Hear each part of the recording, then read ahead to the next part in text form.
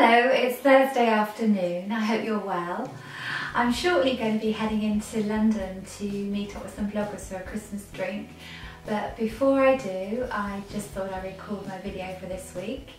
So what have I been up to the last 7 days? Well, last weekend we went to stay with friends in Buckinghamshire in a beautiful cottage. And it was a lovely chance to just chill and relax. We went out for a lovely walk with their gorgeous black Labrador, ate lots of delicious food, and here's just a little bit of footage.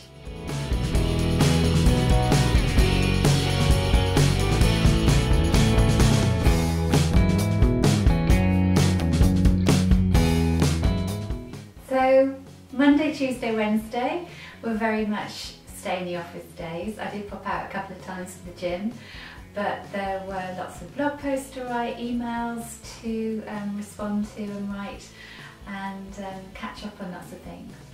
And then Thursday I was out and about, and here's what I got up to.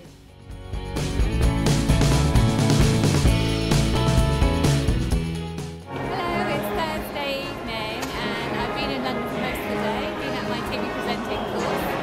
Now I'm going to go to Kingston to Wheeldon to a Christmas Wreath Making Workshop, and there's a really lovely atmosphere here today at Waterloo.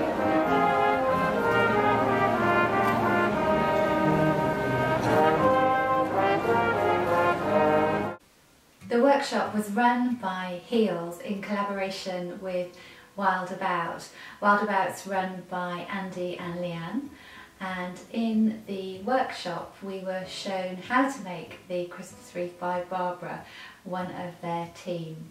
She showed us how to take the moss and to tease it out and then wire it onto the wreath frame.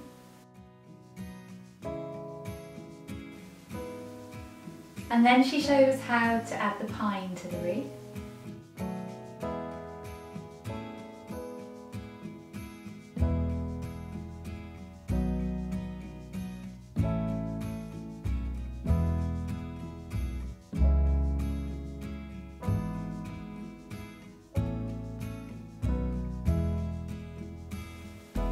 Then we could choose from a lovely selection of baubles and cinnamon and orange slices and lots of different things to glue onto our wreath, and Barbara showed us how to use the hot glue gun.